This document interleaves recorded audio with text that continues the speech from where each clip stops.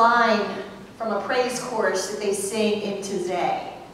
Taizé is a group of people in France that comes together to worship and praise, and it's meant for people that are young adults that I have officially been aged out of for a couple of years, so I will never legitimately be able to go there and worship.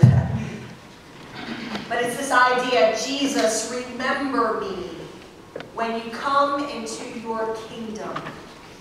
This month, as we start, I can't believe it's another month, but as we enter into November, we're going to be looking at, for the entire month, what Jesus teaches us about his kingdom, about his reign. And it seems strange, almost, that we would start with this passage of Scripture, because this time of the year, as we're moving closer to Advent, we don't normally go back to the cross. But we're doing that because here we find Jesus giving this assurance to a criminal of all people. As Jesus is asking, or as Jesus is hanging there, and he is asked by this man, Jesus, remember me.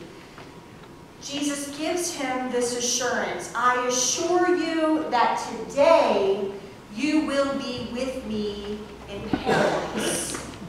We talked about paradise last month, or a couple weeks ago, as we talked about the idea of the new heaven and the new earth. But what we're thinking about today as we consider the kingdom of God is how it is a reality here and now. Today, this day, Jesus Christ reigns in heaven.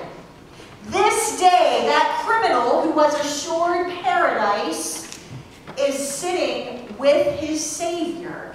This day, all whom we remember, men and women, boys and girls, those who breathed many breaths upon this earth for a long lifetime, and those who never were able to gasp for air at the beginning from the womb. We remember them because that is a promise. It's a sign of God's covenant. It's a sign that God gives to all of us. Now we know that in society today, one of the simplest ways that you can make someone feel loved and recognized and important is to remember and speak their name. Now, the opposite is, if you completely blank on their names, it can be rude and awkward and embarrassing. I remember when I was having my bridal shower. I don't know, never ever do this to a bride or anybody that you're honoring at a shower, but somebody had the great idea that I would have to go around and name every person in the room and say my relation to them, how I knew them. And I was doing pretty well the first 10 or 15 people, and then I'm staring at my Aunt Ethel, and I cannot think of her name for anything. The woman lived behind me. I knew her my whole life. But you know those moments, you just blank. And you're a deer in the headlights, and you say, I know this person better than I know myself, but I cannot think of their name. And so I will never force someone to play that game. But it's awkward when we try to remember and we can't. In psychology today, they say that this is a problem that actually worsens with age, and I'll add sleep deprivation. But nearly 85% of middle-aged people and older adults forget names. Are you all with me there? 85%. But to remember names is important on so many levels. It makes people not only feel good when they hear their name, but it makes them pay greater attention. Even if it's not them you're speaking of, if they hear someone say their name, even in a crowd, even in a distance, it doesn't matter. Studies show that even if it's a noisy room, hearing our names can activate part of our brains that makes us pay more attention. So we feel better when people remember us, and worse when they don't.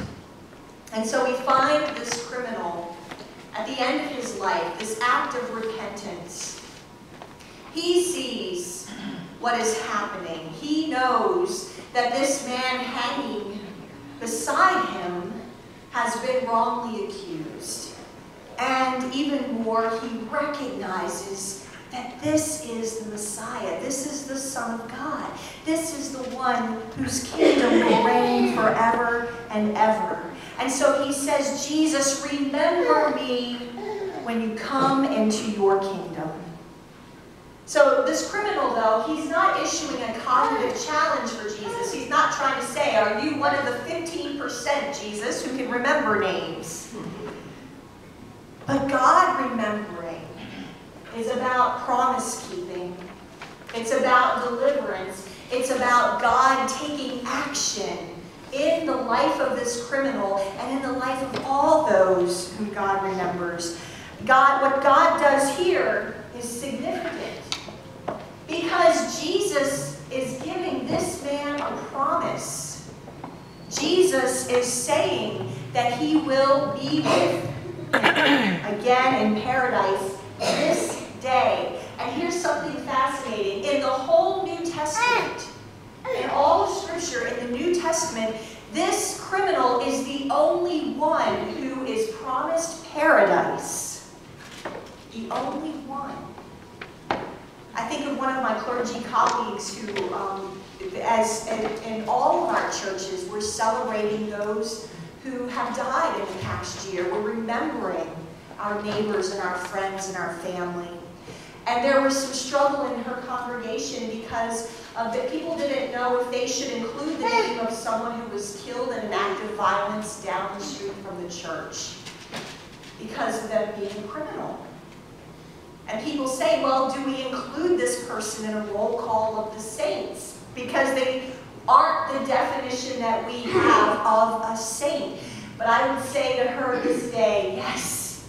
Because if Jesus can be with that criminal upon the cross, if Jesus could say at that moment of his own death, if he could say, you will be with me in paradise, then there's hope for all of us.